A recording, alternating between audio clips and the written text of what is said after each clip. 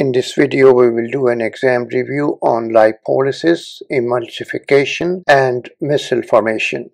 First, a few exam questions. Question number 1. Where does the lipolysis, emulsification, and micelle formation occurs? Number 2. Where does the chylomicron formation occurs? Number 3. What's the function of brush border villus epithelial cells? Number 4. What's the difference in long chain fatty acid absorption than the other fatty acid absorption? And number 5, how fats are absorbed into the enterocytes. Now let's do the lipolysis, emulsification, and micelle formation.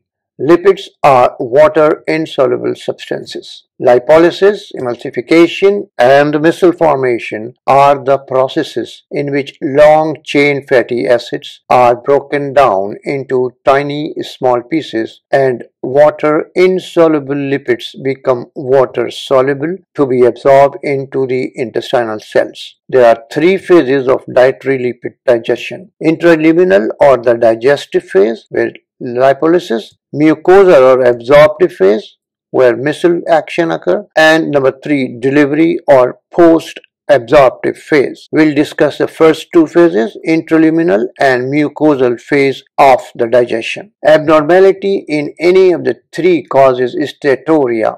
Fat absorption is greatest in the proximal small intestine and limited in the distal small intestine. More than 90% of dietary fats are long-chain fatty acids. To be absorbed, only long-chain fatty acids require lipolysis and micelle formation. Number 5, short-chain and medium-chain fatty acids are absorbed directly from the enterocytes into the portal vein on the way to liver. Number 6, for the absorption of long-chain fatty acids, 3 processes that occur in the intestinal lumen are lipolysis, emulsification, and micelle formation. Now lipolysis. Lipolysis starts in the mouth and stomach by mastication and gastric contraction, so lipids are broken into smaller pieces. Then number 2, in the stomach, 20 to 30% lipolysis occurs by the gastric lipases, which are secreted by the chief cell,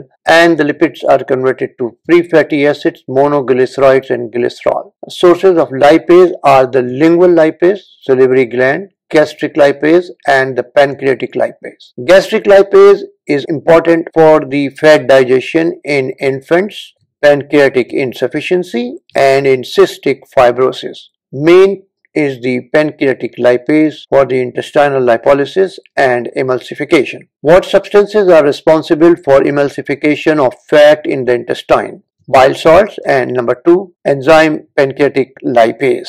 Now in the small intestine, fats in the small intestine are emulsified by bile salts and lipase to 200 to 400 nanometer size particles. Cholecystokinin pancreozymin CCK-PZ causes gallbladder contraction to release bile and stimulates pancreas to release lipase. Number 2, pancreatic lipase in the duodenum and jejunum acts on the emulsified fats and hydrolyzes triglycerides to form free fatty acids and monoglycerides. 2 monoglycerides are broken into fatty acids and glycerol. So finally, triglycerides are converted to 3 fatty acids and glycerol. Pancreatic lipolysis is enhanced by another pancreatic enzyme, colipase or colipase. And number 3, bile salts in the intestine form micelles, 3 to 10 nanometer in size particle. So earlier, by the action of bile salts and lipase, the particles were broken down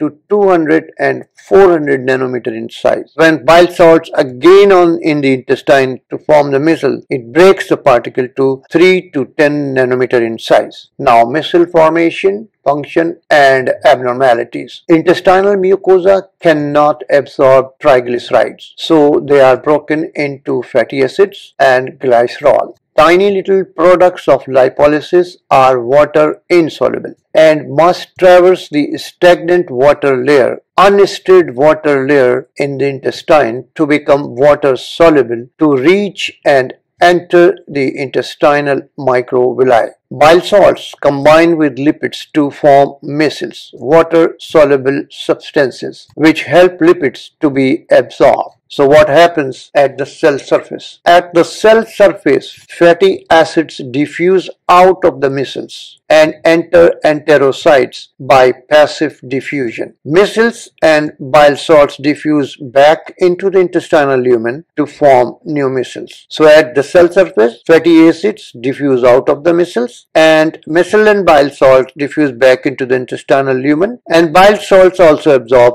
into the portal vein. Now micelle function: reduce the surface tension, increase surface area. Number 3, solubilize, emulsifies and transport fat for digestion and absorption to the intestinal mucosal cells. Number 4, micelles move down the concentration gradient through the unstirred water layer to the brush border cells of the intestine. What causes micelle function alteration? Increased thickness of unstirred water that occur in bacterial overgrowth and in scleroderma causes alteration in micelle function. What's the effect of pancreatic insufficiency and increased acids on micelles? Bicarbonate deficiency in pancreatic insufficiency causes increased acidity in the duodenum that decreases micelle formation. And number 2, acid also inhibits pancreatic lipase and precipitates it, so it can cause steatorrhea, as occurs in ZES, Zollinger-Ellison syndrome. It's a gastrinoma in which there is excess acid productions from the stomach due to increased secretion of gastrin. Why is steatorrhea late manifestation after pancreatic insufficiency? Normal lipolysis can be maintained by only 5% of pancreatic lipase secretion. So steatorrhea is a late manifestation of the disorder. Now, causes of impaired lipolysis, emulsification and micelle formation. Number 1, increased thickness of unstirred water layer, as occur in bacterial overgrowth and scleroderma. Number 2, impaired lipid absorption.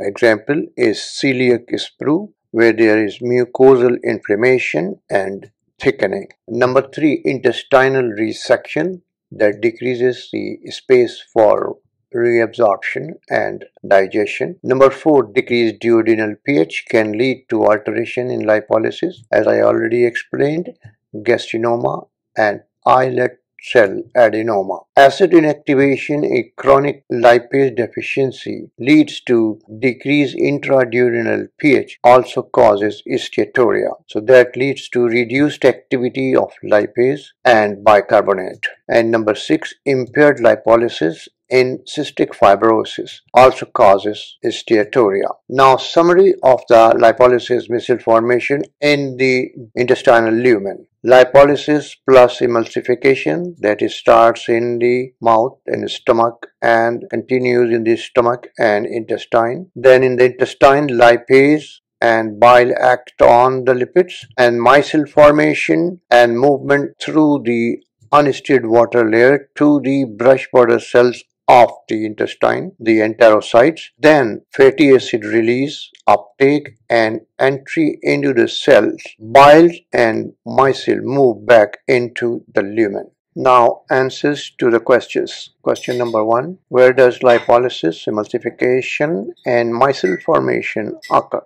All these three processes, lipolysis, emulsification and micelle formation, occur in the intestinal lumen. Number 2, where does chylomicron formation occurs? Chylomicron formation occurs in the cell. Question number 3, what's the function of brush border villus epithelial cells? Answer is digestive enzymes are present primarily in the brush border cells of the small intestine. Question number 4, what's the difference in long chain fatty acid absorption compared to the other fatty acids like medium and short chain fatty acids? The answer is lipolysis, emulsification and micelle formation are necessary for long-chain fatty acids to be absorbed into the enterocytes, whereas medium-chain and small-chain fatty acids are directly absorbed into the enterocytes and do not require lipolysis, emulsification, and micelle formation. And question number 5. How does fats are absorbed into enterocytes? At the cell surface, fatty acids diffuse out of the micelles and enter enterocytes by passive diffusion.